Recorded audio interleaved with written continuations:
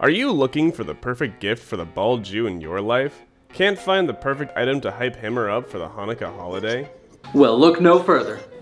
Hi, I'm Jerry Epstein, and I'm named after two now famous pedophiles.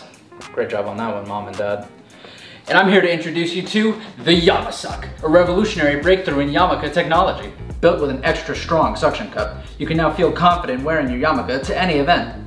Bar mitzvahs, temple, your oddly Mexican cousin, quinceañera. Unlike other Yamakas, our patent-pending technology sticks right to the skin, perfect for the bald man or woman in your life. No longer do you have to stick those pesky needles into your cranium to get the perfect fit. Look how easy it is to use. Just lick and stick. The Yama-suck is so strong you can run it over with your car. Oh wow! That is relatable! Don't want to touch the deceased but can't stand them staring at you with their cold dead eyes? The Yama-suck is the perfect tool to get the job done.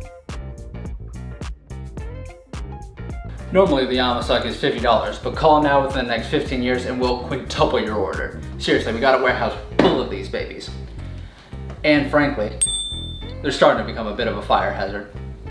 The Yama-suck is highly flammable, perfect for insurance fraud, unless you're trying to sell the Yama-suck. Believe me, we tried. Order now and I'll throw in 2 mini Yama-sucks, absolutely free. Wondering what you do with these little fuckers? Well, they're perfect for your next spa day, when the cucumbers just aren't kosher enough. But wait, there's more. All half the price if you order by the end of this commercial. That's right, you get 5 Yama-sucks, 2 mini Yama-sucks, all for half off. Hell, I'll even throw in a box of my grandma's matzo mix, absolutely free. Cookbook included. What the fuck are we selling again? Who cares? Just buy it! Order your Yama-suck today for 99 or 20 payments of and get your Yama-suck, mini Yama-suck, and matzo mix via the toll-free number or website today.